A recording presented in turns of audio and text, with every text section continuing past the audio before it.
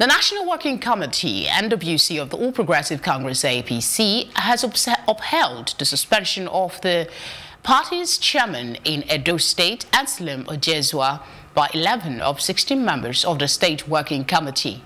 In a statement signed by its National Publicity Secretary, Lanre Issa-Onilu, the party said that the party's State Working Committee had fulfilled the required conditions after it reviewed the process that led to the chairman's suspension.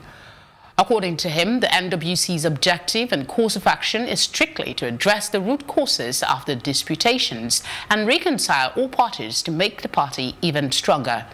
The party's spokesman said that the political development within the party ranks in Edo was deeply disturbing, and they were deeply disturbed by the recent turn of events.